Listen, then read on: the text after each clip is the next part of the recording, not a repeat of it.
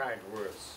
Dr. Pim van Lommel is a Dutch cardiologist who has done a study of survivors of cardiac arrest. 18% of these survivors reported a period of consciousness during a time when consciousness was considered impossible, and 12% reported a full-blown near-death experience. Dr. van Lommel reported his findings in the Lancet Medical Journal in 2001 and published a book, Consciousness Beyond Life, The Science of the Near-Death Experience. Not since Dr. Raymond Moody reported his research in Life After Life in 1976 has the near-death experience been so subject to scientific investigation.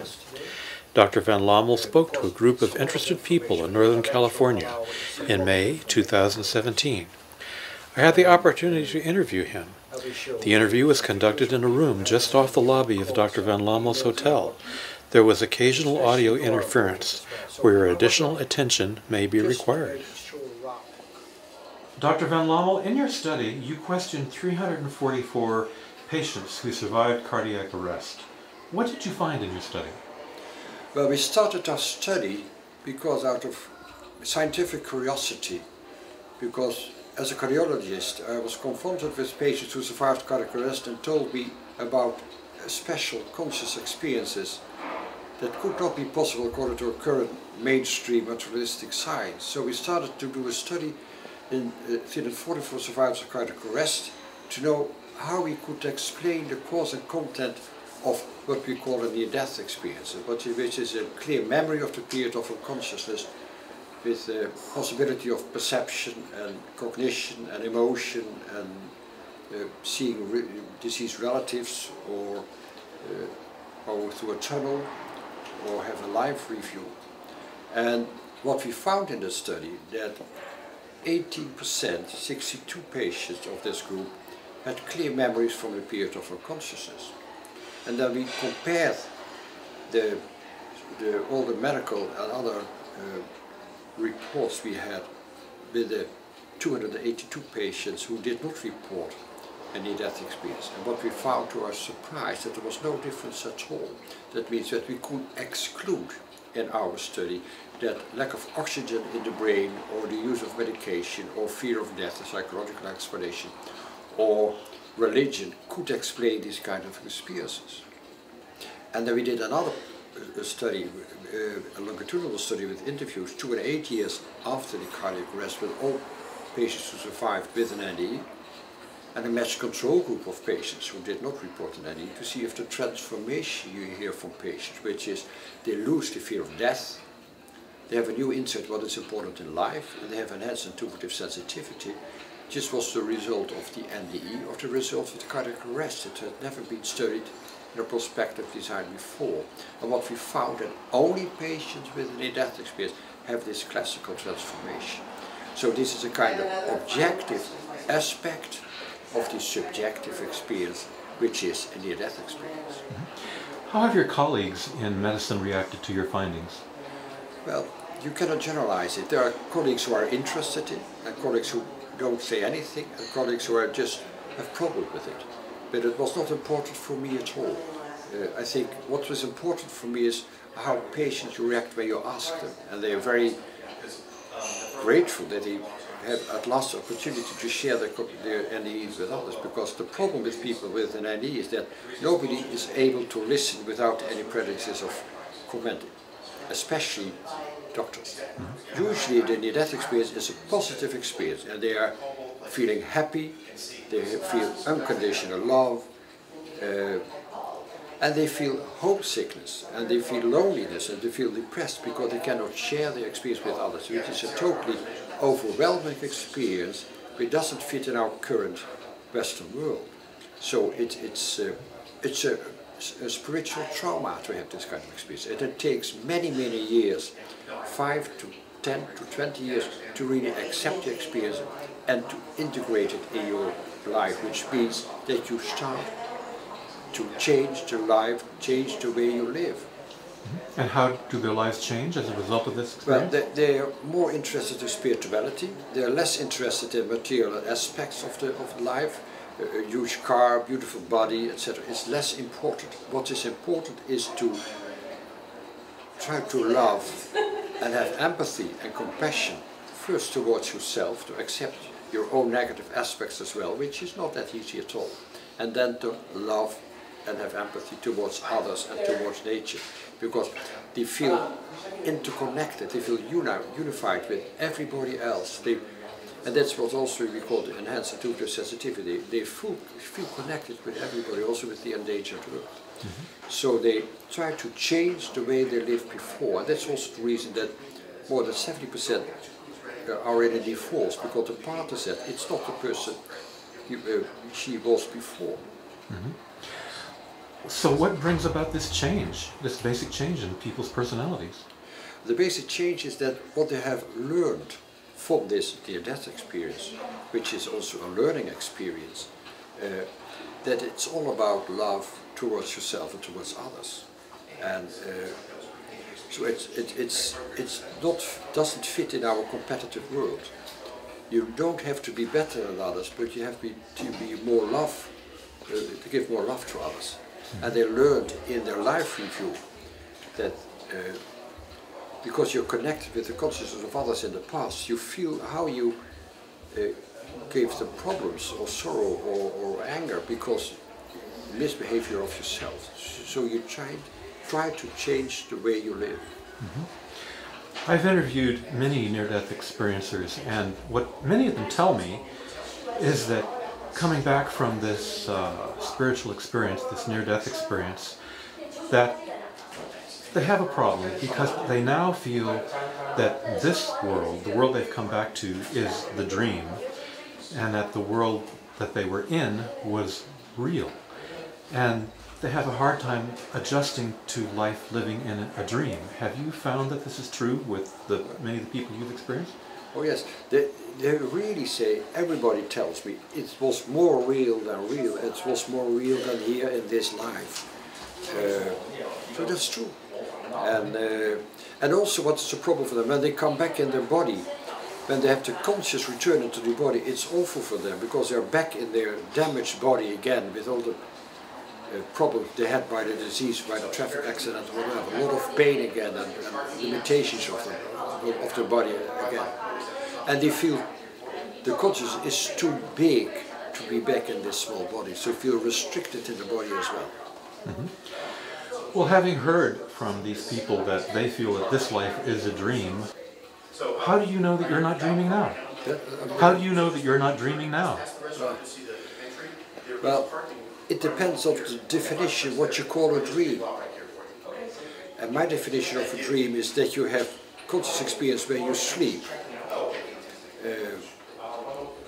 When we are here now awake, in our waking consciousness, in our daily consciousness, you have in a reality you experience, which is a subjective reality, which is based on the state of consciousness you have. So when you're in love, the world is beautiful. When you're depressed, the world is like hell. So you have a subjective experience. When you are in the other, higher dimension, in this enhanced consciousness, then everything is more real and direct, and it is all about love. I talked to my 97-year-old aunt last night, and she is fearing death, and she's suffering from what the Buddhists would call monkey mind. She can't think quite properly right now. But what she told me was this: her husband, who died 20 years ago, has not been in contact with her, and she desperately needs some reassurance from something. And so for the first time, she pleaded with her husband, "Wherever you are, I need help. Please give me a sign." And that night, for the first time, she had a dream about her husband. She dreamed that they were both in bed, or at least she was in bed, and out of the corner of her eye she could see someone moving from the other side of the bed and out the door. And he was dressed in the clothes that he liked to wear. He was a good dresser. And I asked her, "Well, how old is he?" And she said, "Oh, maybe 30, 35. And I asked, "Well, he no longer had Parkinson's?" Yes, he seemed in full youthful vigor. And she was somewhat disturbed by it, but also somewhat reassured by it. Would you say that this was a contact with maybe non-local reality? So this is what your aunt told you is a classical example of an after-death communication, that you are in contact with the consciousness of a deceased relative, in this case her deceased husband. And she prayed for it, and he came. And she saw him, and she saw him healthy, so he was healthy again. And for most people this kind of experiences happen during the night, because during the night the threshold of consciousness is lower, so you're easily accessible for the consciousness of deceased relatives.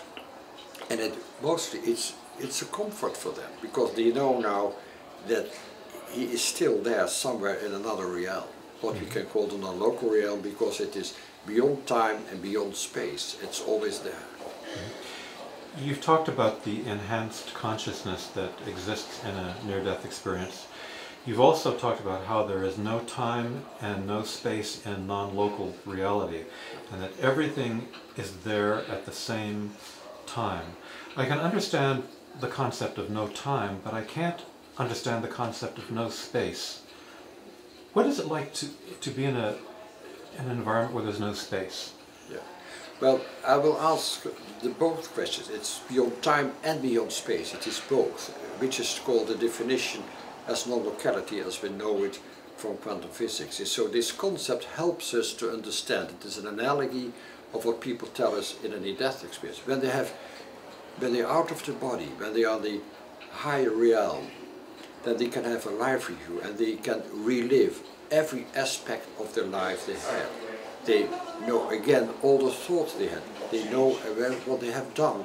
They also feel the consciousness of others, so they connect with the people in the past and the effect what they did to others as well. When you took something, a plaything from your little sister, you know how sad she was. You feel how sad she was.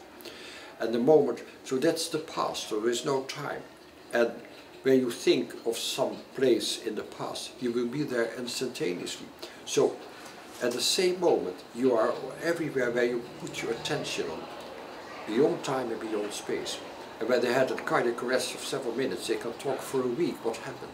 Because they say everything was there at the same time, and was everywhere at the same time. And this is beyond time and beyond space. Also, you can experience future events, which later become true as well when you're back in your body.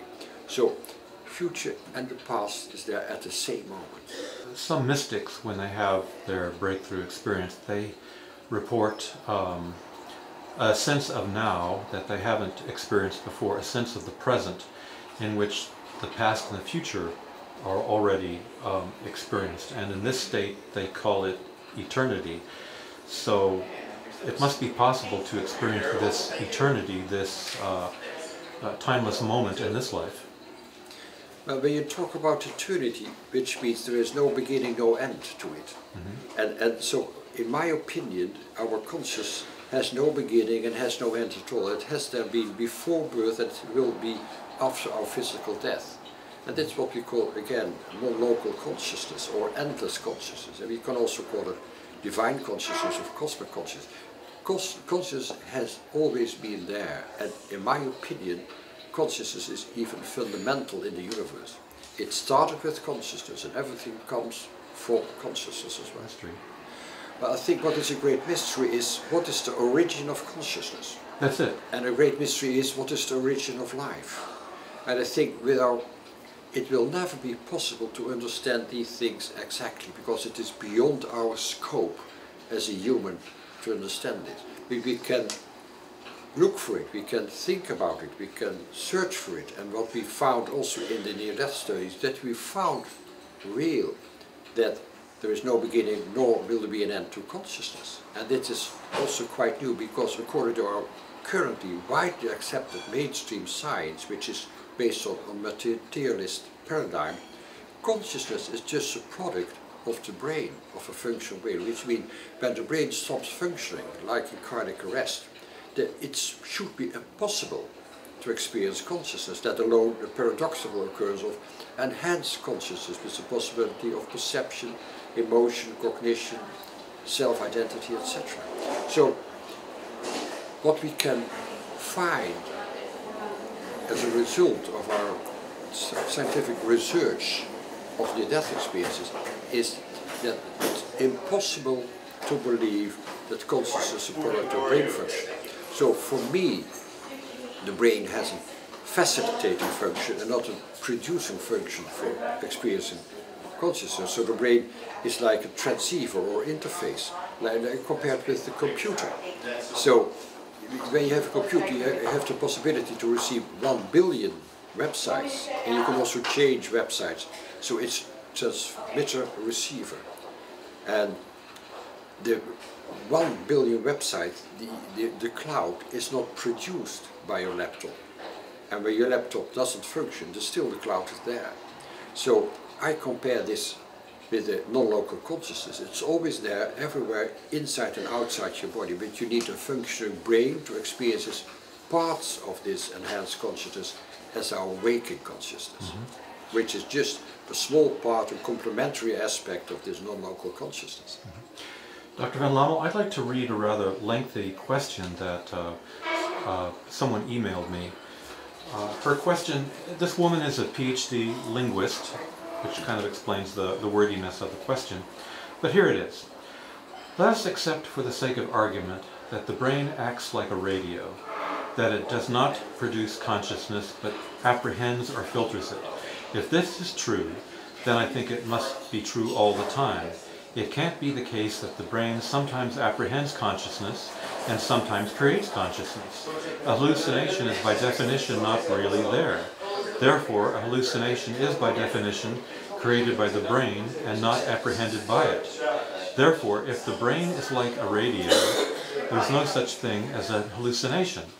Everything the brain apprehends is really out there floating in the sea of consciousness. All so-called hallucinations are apprehensions of something that's really there. Would you accept this? I don't agree with the question, what she stated. I think the brain does not produce consciousness, but when the brain function is distorted, you can have hallucinations. Let's say when you are in coma, you don't have waking consciousness at all. And when you have problems in your brain, your waking consciousness will be distorted, like hallucinations. So you need a functional brain to have hallucinations. When you have a near-death experience, when the brain doesn't function at all, it can, by definition, not be an hallucination. And also an hallucination is a perception that is not occurring in objective reality.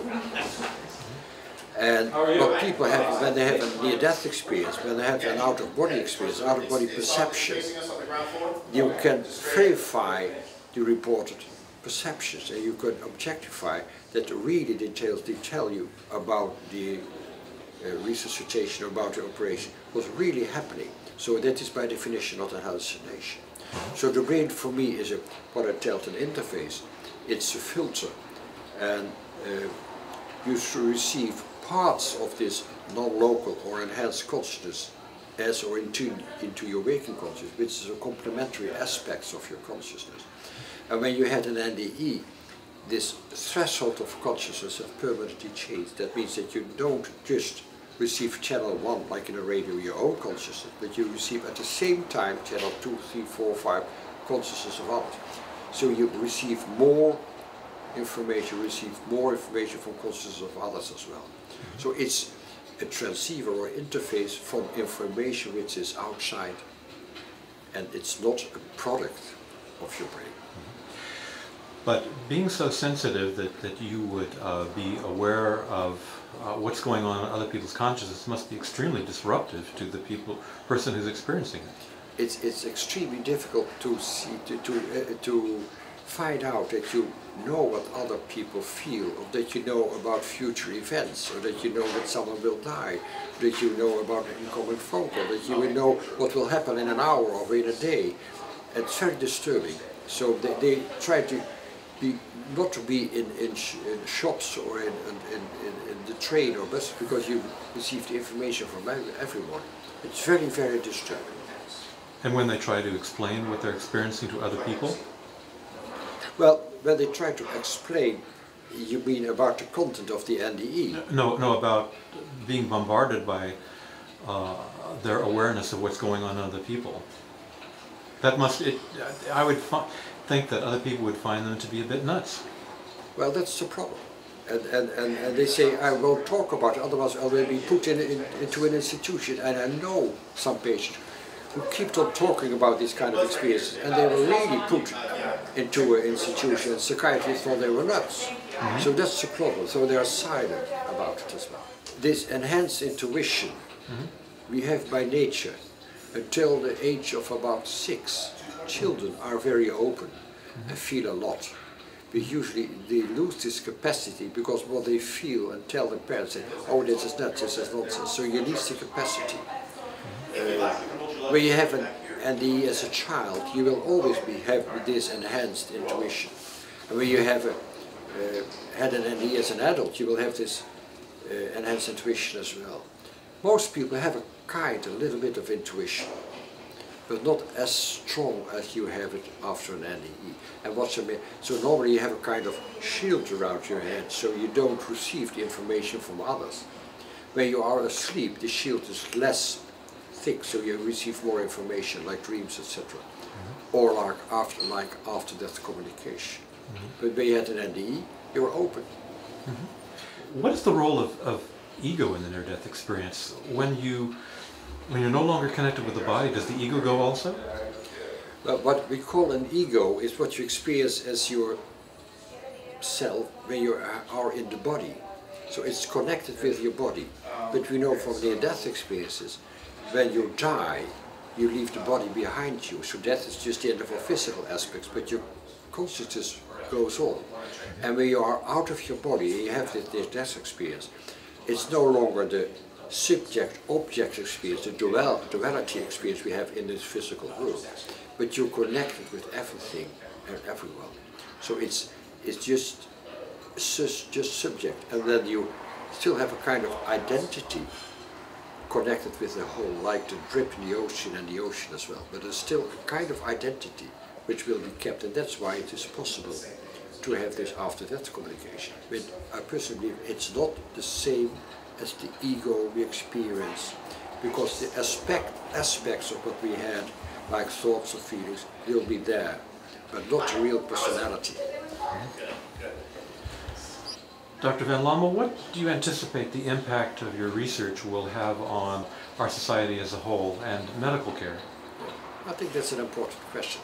But what we know now from scientific research from near-death experiences, we have to change our ideas about what is science, because a widely accepted materialistic paradigm in science means that we have, in the current science, we want to objectify, to measure, to reproduce, and to falsify the facts we find.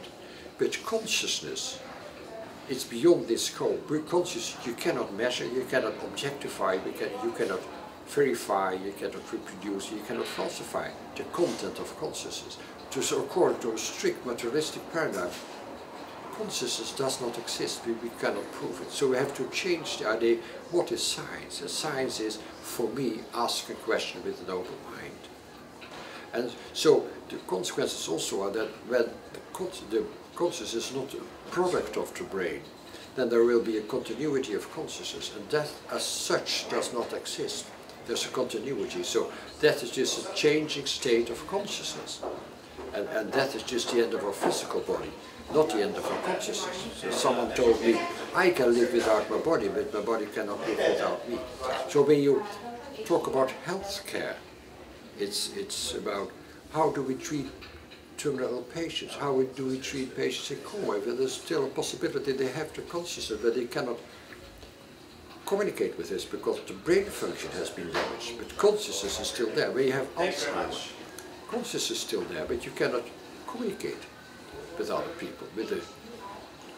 So how do you see about euthanasia or about organ transplant, where you take out a heart out of a warm body with a beating heart, with a diagnosis of brain death? But when you do a heart transplant of other organ transplant, you need a living organ to transplant. So people where you take off the organ, you harvest the organs, are not dead, they are brain dead, but they are in the process of dying. Well, all these kind of aspects is important. So the care of end-of-life care in hospices will change, and you can help people who are dying to explain that there is no real death.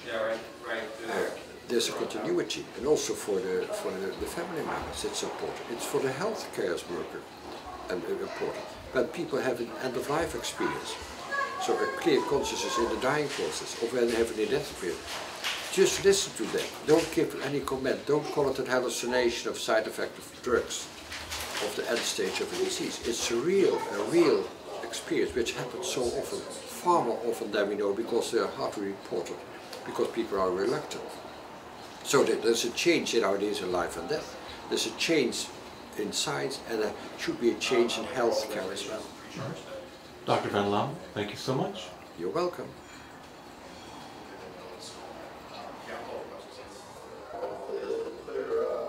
After our interview was over, I told Dr. van Lommel about my concerns and even fears about the political crisis that seems to be enveloping this country, and about its possible effects on the world. I think you have to listen to your own intuition. Don't agree to fear. Live in the now. Enjoy what there is now, and we are so privileged to live in this world now. Enjoy nature, and don't let fear decide how to live.